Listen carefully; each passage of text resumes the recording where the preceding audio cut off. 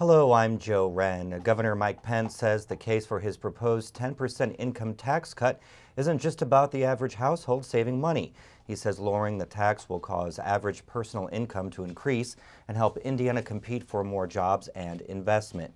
Senate Appropriations Chair Luke Kenley says he thinks it makes more sense to start with the permanent 3% income tax cut proposed in the Senate budget rather than talking about a more gradual implementation of the bigger 10% cut. And the Indiana Lieutenant Governor announced today the state would be expanding a fund aimed at helping Hoosiers avoid foreclosure. WTIU's Gretchen Frazee reports on how that expansion could impact counties with the highest foreclosure rates. The state is expanding the Hardest Hit Fund, a fund the U.S. Department of Treasury established to help unemployed Hoosiers pay their mortgage. Homeowners can now qualify for up to $30,000 instead of $18,000. They can also receive help for a full 2 years instead of 18 months.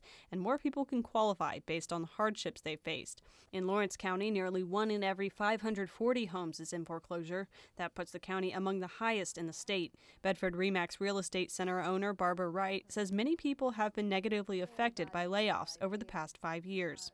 As you see, this house behind me is one that's on the short sale list, and this home in this neighborhood, which is $350,000 average in this neighborhood, people have just been unfortunate with losing jobs. But IU Center for Real Estate Studies Director Doug McCoy says programs such as the Hardest Hit Fund often sound great, but they don't produce the desired results.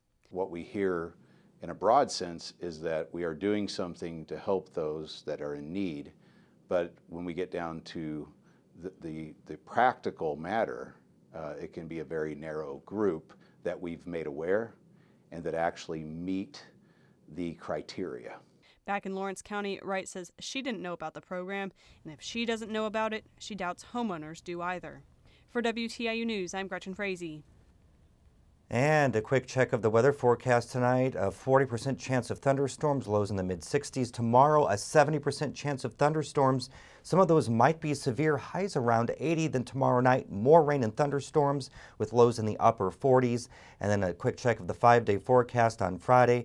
Mostly cloudy, slight chance of thunderstorms, highs only in the mid-50s. 55 by Saturday, 61 degrees, a bit warmer by Sunday.